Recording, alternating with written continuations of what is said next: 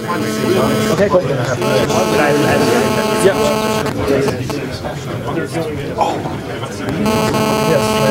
Might make a food run during your talk. Oh well, maybe I'll make it after your talk. Make the food run after.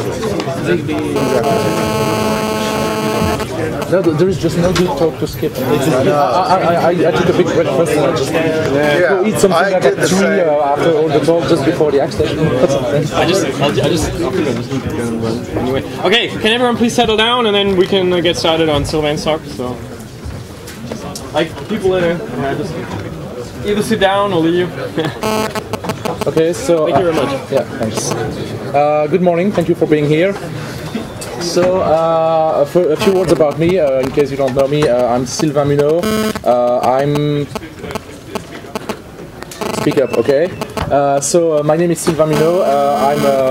I'm an engineer, and I'm generally interested in everything that's low level. And recently, I got interested in everything that's radio and communication protocol and stuff like that. And I work inside the Osmocom project, and that's what I'm going to talk about today. So, what is Osmocom? So, Osmocom stands for Open Source Mobile Communications, and basically what it is, it's a sort of an umbrella project. It's a collection of sub-projects that are all related to the open source and free software implementation of various communication protocols. It all started like in 2010 with OpenBSC, and we needed to create other projects. And we needed a good naming scheme, and so we came up with Osmocom and the Osmo prefix that we know often use.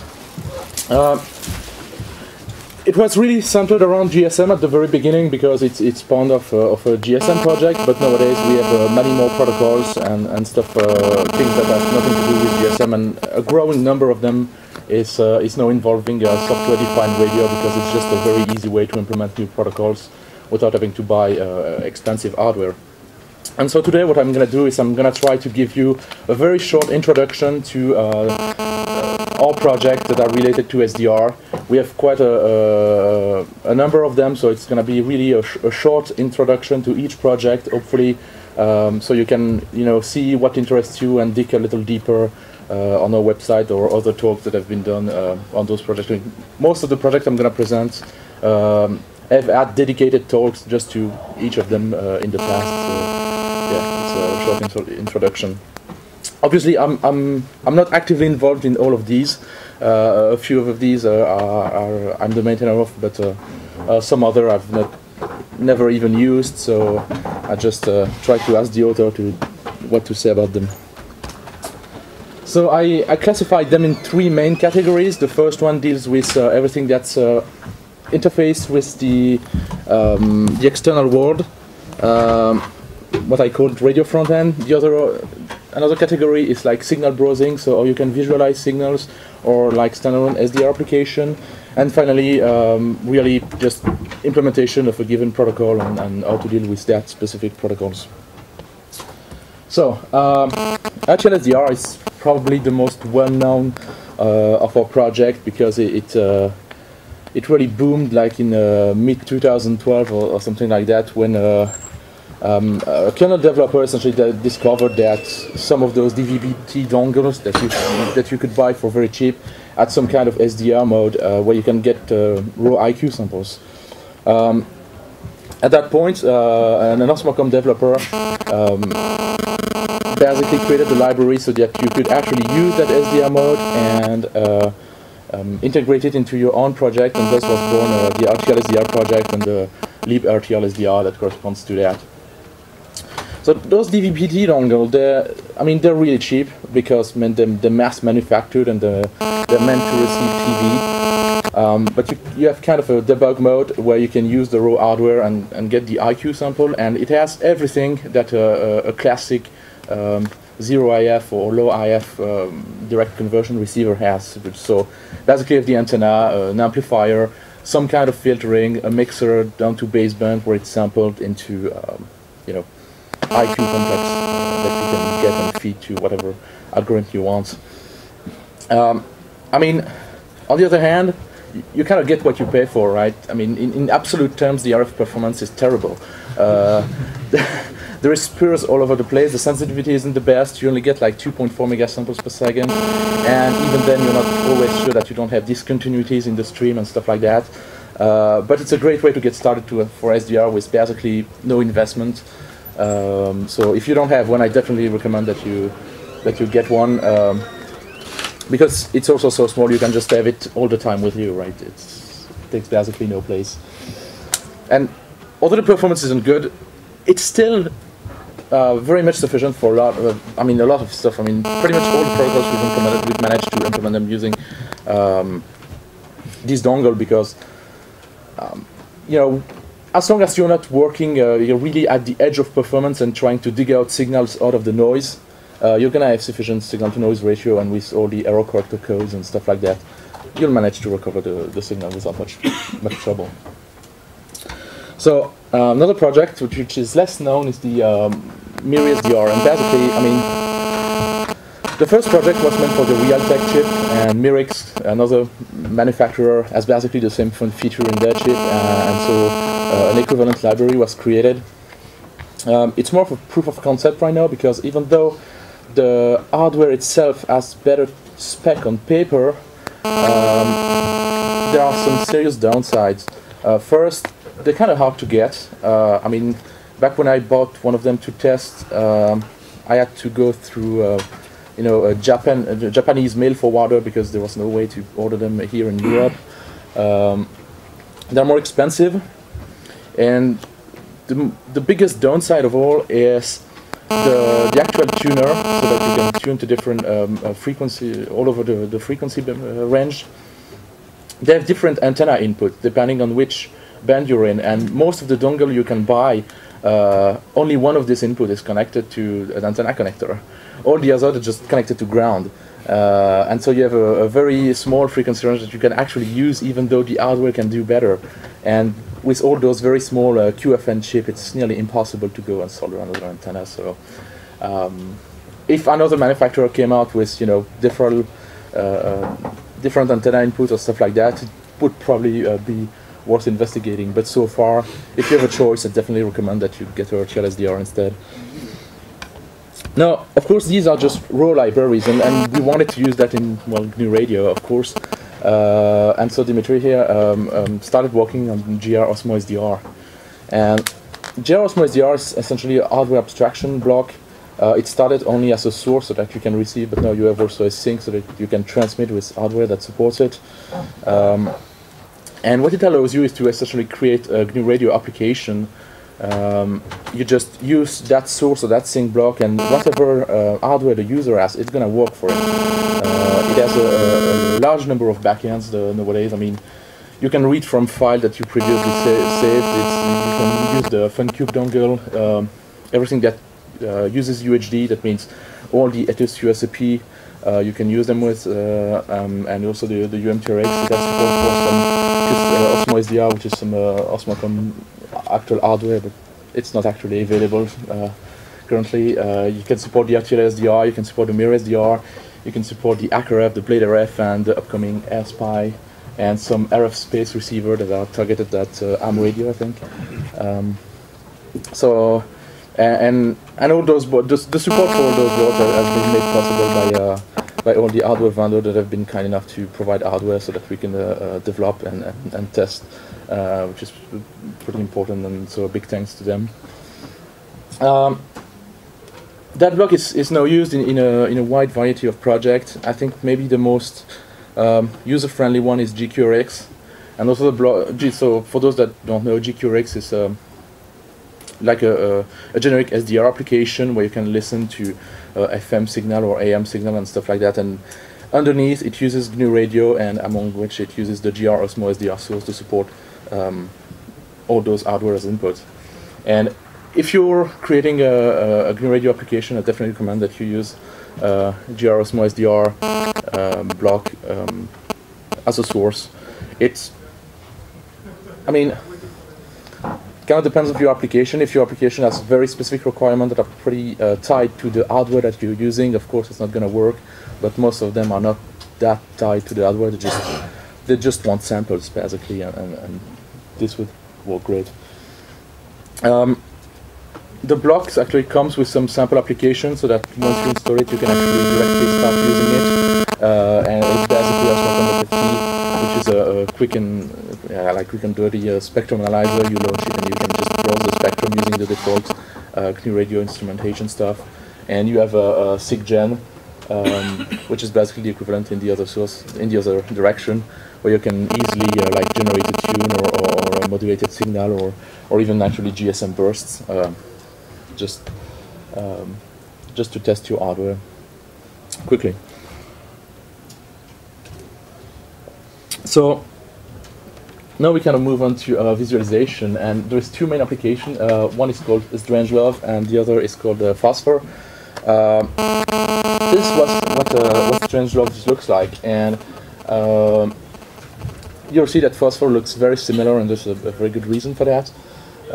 So what Strangelove is a standalone application. It doesn't rely on GNU radio. It's kind of an equivalent to GQRX or to SDR Sharp or HD SDR or that kind of application where you can tune to a signal and just listen to it. One of its main features is obviously its display, which is very nice, but in the case of Strangelove, it's also very CPU intensive, which means it was originally targeted at hardware that could provide only a few megasamples of like sample rate, like the Osmo SDR or the RTL SDR dongles. It's been extended to actually be able to use the GR Osmo SDR. You can, if you have GNU radio and GR Osmo SDR installed, you can just use them, and then Strangelove will actually use GNU radio as a sample source. But you can also compile GR Osmo SDR in some special standalone mode for this application in particular. Another of its interesting feature is the ability to select a piece of spectrum, channelize it, and send it to an external application, so that you can use this application to bookmark frequency and channels and tune to them, select just the channel you want, and then send that to an external application that will then do the processing, like for example VSD or some other application that expect pre-channelized data at their input. So this is Phosphor, and as you can see, the kind of display is very similar, and that happened because of the performance issue of Strangelove. I don't have the latest laptop, and you know, when you get on my like Core 2 Duo CPU, I can maybe process like 2 megahertz of spectrum using Strangelove, and that's just not enough when you have SDR nowadays that provides, you know, like Blade RF, it's like 40 megahertz of spectrum, the P200 is like 56, and I know you get, you know, people with 200 megahertz and all, so yeah, processing everything on the CPU just doesn't cut it. So I wrote a Phosphor, which is essentially a complete rewrite of the display part of Strangelove, but using GPU processing, and also designed as a GNU radio block, because that's the other thing, is I wanted to be able to use it in GNU radio. And so this is essentially what Phosphor is.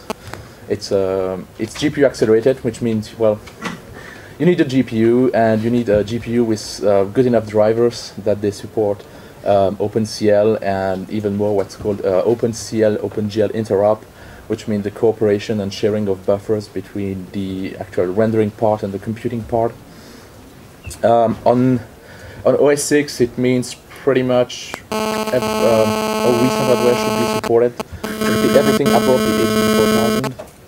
Actually, even the HD 4000, but only on macOS 10.9. If you're on Linux, that pretty much means only ATI and NVIDIA's. There is some effort to support the Intel with the so-called Benia project. I don't know its state, I just know that it doesn't support all the features that are required so far. But hopefully they'll get there, and that would be really great.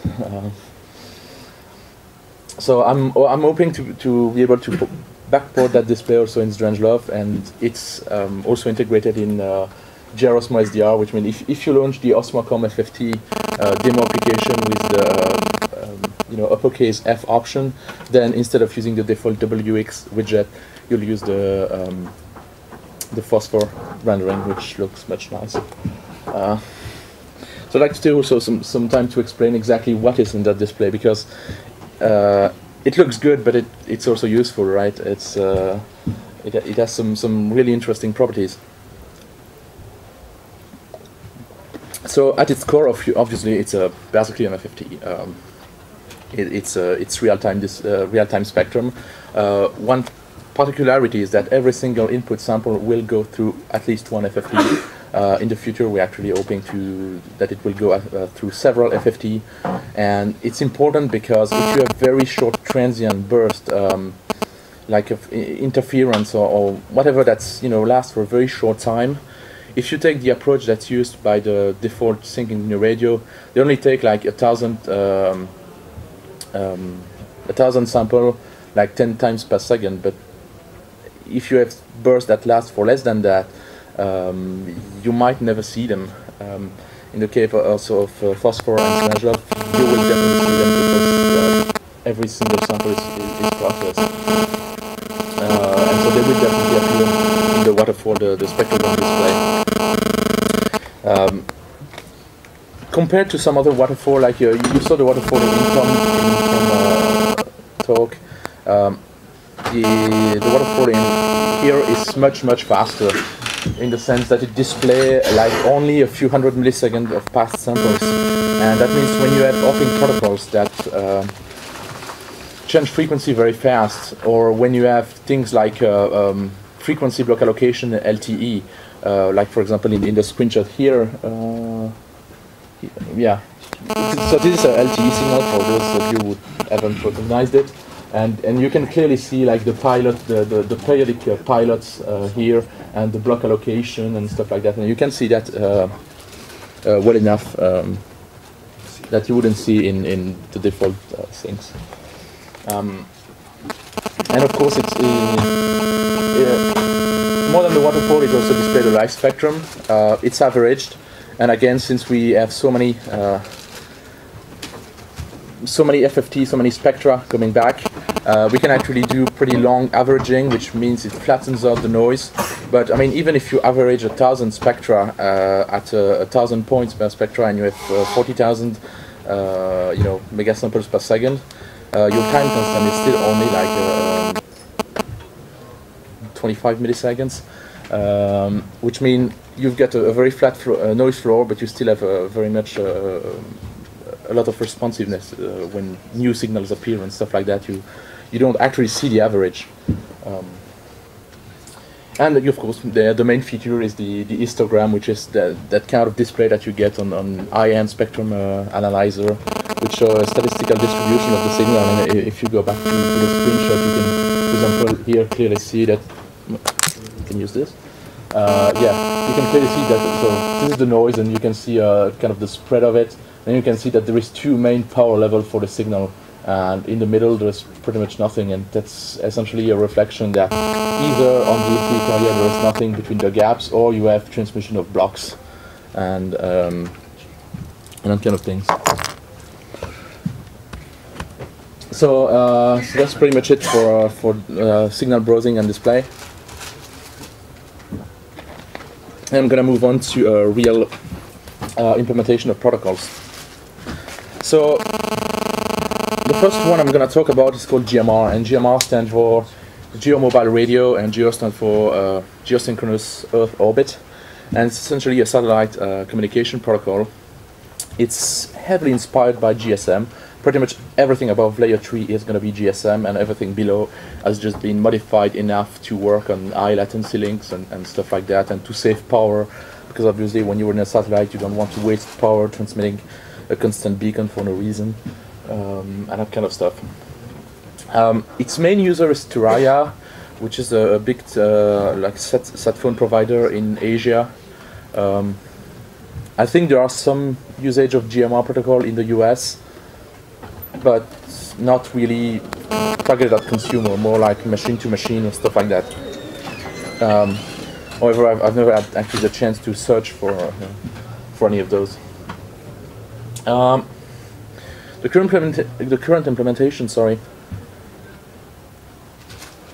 is pretty much it has a complete PHY in the sense, well, complete in the sense it implements all the channel coding and stuff like that, and TDMA patterns, both for TX and for RX. The actual SDR part currently is perception only, but transmitting should actually be fairly easy to implement. I mean, it's just QPSK. It's much easier to modulate a signal than trying to recover it. So it should go fairly easy to implement. It uses GNU Radio to channelize it. It's not directly linked to GNU Radio. Basically, it compiles independently, but it expects pre-channelized data. And I mean, there was no point for us to just re-implement channelizer when they exist in GNU Radio and so on. So what we essentially do is we use a GNU Radio application that will take a chunk of spectrum, go through a resampler, then a polyphase channelizer block, and ship that to a bunch of named pipes on Linux, and each of those pipes actually represent one channel, and those are used by the actual Osmo GMR application that will take the samples, demodulate the search for broadcast channels when it finds some, actually follow them, decode the packets, take those packets, forward them to Wireshark, and when it sees its channel being assigned, it will actually follow those channels. If you provided the proper decryption key, we'll actually decrypt them, take the voice packets, save them on disk, and that kind of stuff. So as I said, we forward them to Wireshark, and there's a good reason for that, is that we implemented a Wireshark dissector, which means you can actually inspect the different packets and what they contain in Wireshark pretty easily. And we implemented both the GMR specific packets, and as I said, it's heavily based on GSM, which means pretty much every layer 3 message there was already a dissector in Wireshark that had been written by people, I don't know who, but somebody wrote them sometime, and we're very grateful that they did. And so we just reused that. As part of the project, we also the cipher itself was reverse engineered in parallel pretty much by us and by the University of Bochum in Germany, and they published their result, and we actually validated them with real on-air data. They presented an attack on the cipher, which is really slow. We kind of developed our own, which is really fast. I mean, to give you an idea of the level of security in sat phones, it takes less than 1 second to recover the crypto key. Even when you're decoding your own call, it's just faster to just crack the key than reading it. We had another problem is the voice codec. The voice codec is a proprietary AMBE variant, and if there are some AM in the room, you might know D-star and all the kind of protocol that they all use AMBE variant, but they're different enough from each other that you can't actually reuse the decoder. And last December, we actually reverse engineered completely the voice codec, and we now have a clean C implementation of the voice decoder for the codec. And what we're looking now for the next step in the project is we're looking at GMPRS, which is essentially the internet over the satellite connection, which is completely different protocols and stuff. Maybe adding some TX support so that we can actually, start like a sat phone base station on Earth. Because for GSM you can experiment and buy old hardware. They just don't sell old satellites.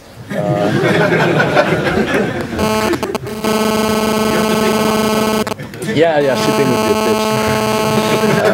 bitch. And we're looking into better GNU Radio integration, essentially, so that everything can happen inside GNU Radio, and especially for GMPRS, the current approach we're taking with the polyphase channelizer has some limitation. That's what we're looking into extending that. Oh yeah, something I forgot.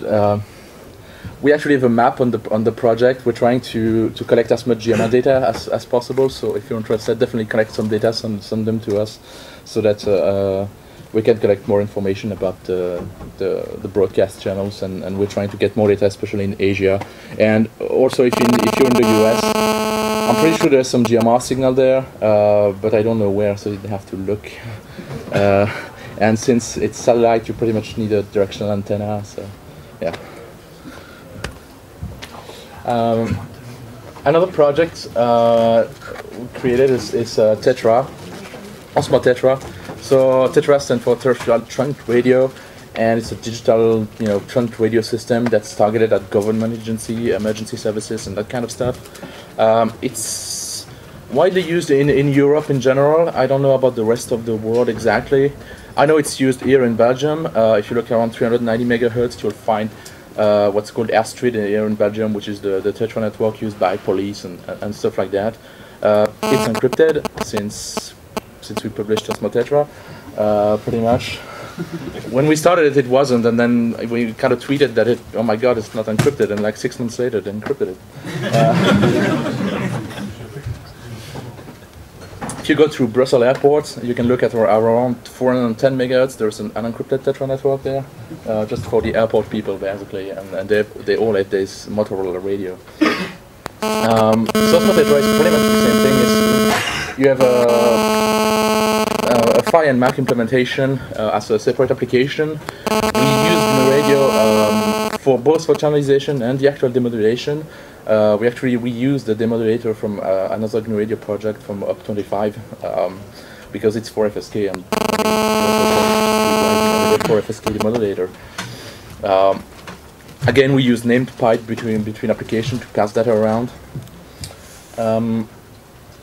We have a Wireshark dissector that was actually kind of generated by us, but not. We didn't do most of the work. Some university in China somehow described the entire Tetra protocol in ASN1, and then from ASN1 we could generate automatically a packet dissector from Wireshark. So yeah, we're very grateful that they wrote that and that they let us use it. That was really nice, because if you haven't written Wireshark dissector, it's really boring work. I mean, it's basically describing every little field with a help text and a name, and oh my god. We have voice support. In this case, the codec is actually public. There's a reference implementation. It's not, it's not free software. The license is not. I can't take it and redistribute it. But we have something that essentially downloads it, patches, compiles it. It's not in master yet, but there'll hopefully be some work done on it to, make it more user-friendly. And the last project is UP25. So UP25 is actually a project that didn't start as an Osmocom project, and it kind of joined us afterwards, and now we kind of host them. I've never used it myself, mostly because UP25 is kind of the equivalent of Tetra, but for other part of the world, mainly in the US and Australia and Canada. So if you're from there, you should definitely check it out, because you most likely have some P25 radio signal there. It's entirely based on GNU Radio, and it's pretty complete. I mean, they have everything, from demodulator to the complete protocol stack to implementation of the codec, and they also implemented Wireshark packet dissection and all the crypto stuff. They've recently updated it to, they've switched from SVN to Git, and at the same time they've kind of made some architectural changes, including changes to the latest GR 3.7 API. They also use some of the more advanced feature of GR Osmo SDR for tuning and stuff like that. So yeah, it's definitely definitely a great project, and definitely a good example to follow. Yeah. So that's pretty much it. I'd like to, well, first thank you for your attention, and thanks every developer of Osmocom that actually works on those projects, and in general in all the SDR projects. We need more people working on this stuff to hopefully both make them more advanced and also make them more accessible to a wider audience. And there's really a wide variety of tasks to be done, and not only hardcore DSP stuff. So yeah. Yeah, if you have any questions. For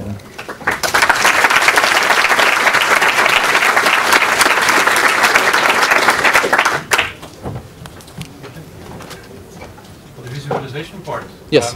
Is there a way to actually easy visualize small packets which come up randomly? The problem if you do water graph, you only have packets sometimes are a bit slow, and then you have a packet size of that where you don't see the detail.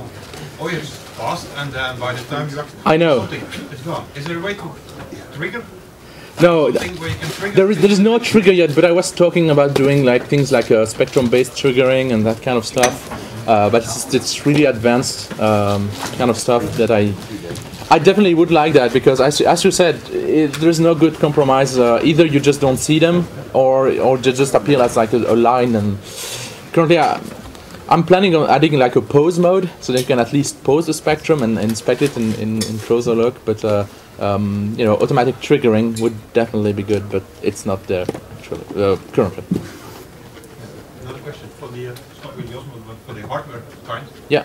Do you support something that can transmit, say, 20 watts? I mean, not directly. I don't. 2 megabits of second on UHF or half a megabit. Yeah, I mean, you can do it, but usually it's not really our problem, in the sense that you will connect to SDR, and then that SDR will transmit a signal. If you want to transmit 20 watts, you're probably going to want to filter that signal at the output of the SDR, then go through possibly a preamplifier, then another filter, then finally the power amplifier. But most of the SDR I know don't have 20 watt power transistor on them. Yeah, there is one. The HP SDR. It has a PA of 20 watts. Right, really? Yeah, the HPSDR that's an amateur radio project, basically. So yeah, they're interested in that. We did one funny. I don't. Well, real stuff costs money. Yes. He says that it's free open source. The question, is your project related to OpenBTS in some sense? Not that much actually. OpenBTS, there is some relation in the sense that so OpenBTS is mainly two applications. I'd say it's one implements like layer 2, layer 3 and stuff, and one is like the actual radio modem part. And the radio modem part has kind of been split off. It's maintained by Thomas Tzu, which I saw, but I don't know if he's here. Okay. Yeah, he's there in the back, and he's maintaining the actual SDR part of this. And I mean, although we know this on our Git, and this is what he maintains. I just didn't include it here because it's still mainly the work of the OpenBTS guys who did it originally. Yes? What is currently known about the Tetra encryption scheme? Nothing. I mean, really not that much. The spec don't specify it. So, and even it's very hard to test because it's very hard to get actual Tetra hardware that both supports encryption and that you can easily play with. I mean, we have some Tetra radio. Some of them actually support the encryption, but we have absolutely no way of loading encryption keys in them. We have no idea how it works because it's. I mean, you just can't get the documentation. It's usually done at the factory or provisioned through a big system, and so basically, we just know that we don't really know much, and certainly not enough to do anything about it. Okay, because I know the sat phones were like they had their firmware reverse engineered because it was freely available on the internet. Yes, and we can do that for the radio too. The problem is in Tetra there is. It's not as.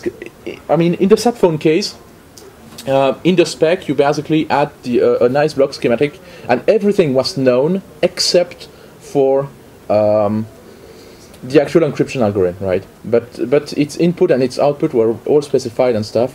In Tetra, you have the encryption algorithm that is secret. Then you have the key derivation algorithm that are secret, and there's a bunch of them that are secret. And even if you reverse engineer the stuff, you have no idea what is what. And without the ability to actually test on real hardware to confirm that what you found is actually the real algorithm, and you can actually decrypt the bits. You're just basically doing work blind.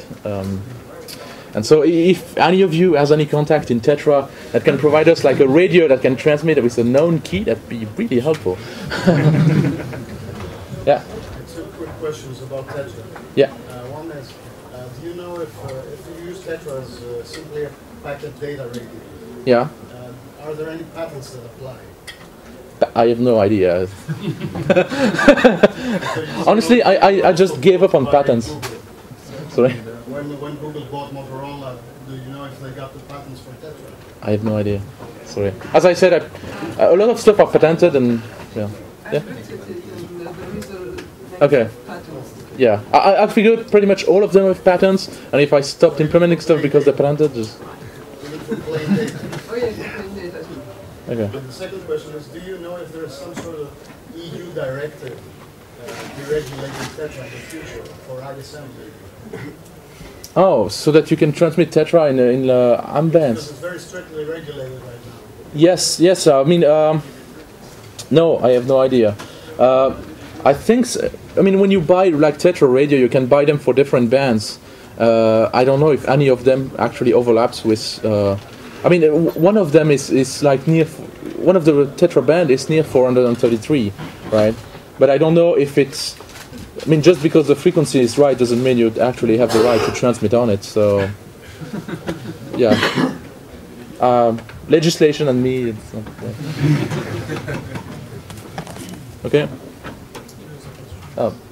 Yeah, sure. Yeah. In green. One question, you mentioned that you're using the GPU inside the radio and GR Phosphor for Yes. the FFT. Yeah. And how much work would it be to adapt your code that the GPU is doing something entirely different? So you have much with a code processor. It wouldn't be that much work, but it really. I mean, okay. So currently, what I'm doing is I'm taking the samples, I ship them to the GPU, then I never see them again, because transferring data from the main memory to the GPU is takes a lot of time. I mean, for the high-end graphic cards that can process like 200 megahertz of spectrum, copying the data is like 90% of the execution of the time, right? And so I'm not gonna copy like a big chunk of data, then do an FFT and then copy them back. FFTW is just faster. If you are doing a lot of stuff, then it would be worth it. But yeah.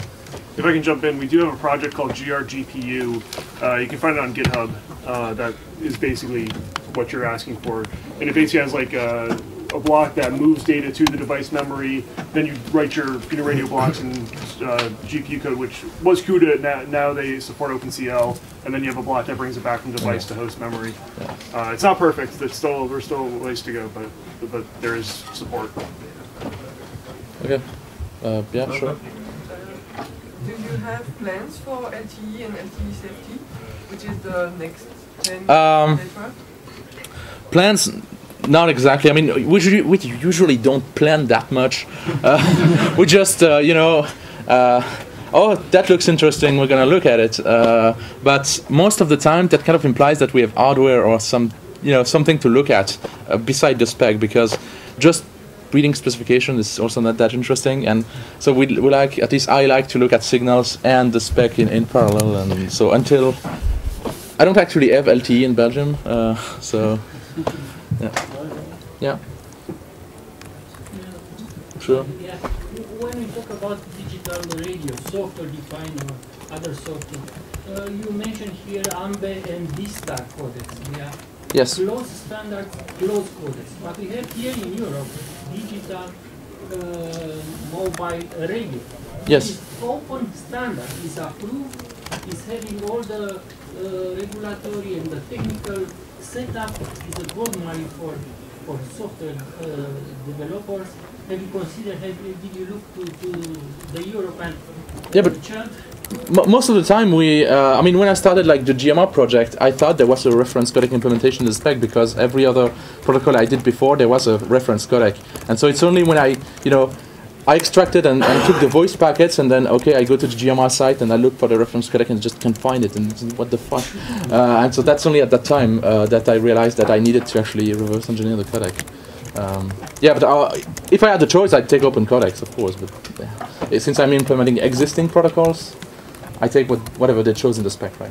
Yes? So I was wondering, is there anything else out there for DMR? So I've used DST before, but it specs like OSS, which is great these days. I've never really played with DMR. I just know there is a GR DSD block. I tried it a couple of days ago, and it works. I tried it for D-Star, and it worked. But yeah, I don't have any DMR radio to try, so sorry. Okay, I think we probably over time already. So thank you.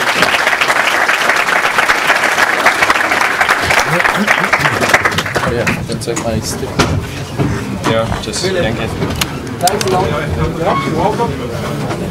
Bring more chocolate.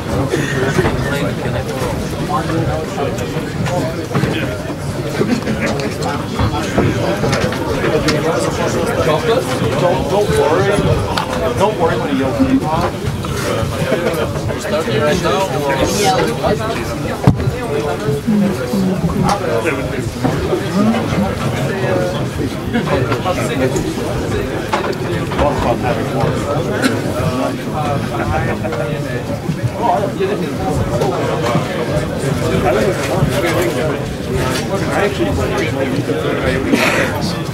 Which we have both. We've seen evidence of the barrels never seen it, but it's so big.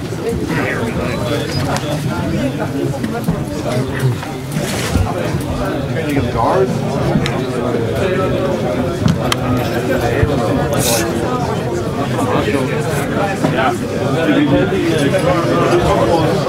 Non è più amatoriale. Yeah, so we'll be we're actually giving away a few later today. You can win one. Yeah. Lucky. But we'll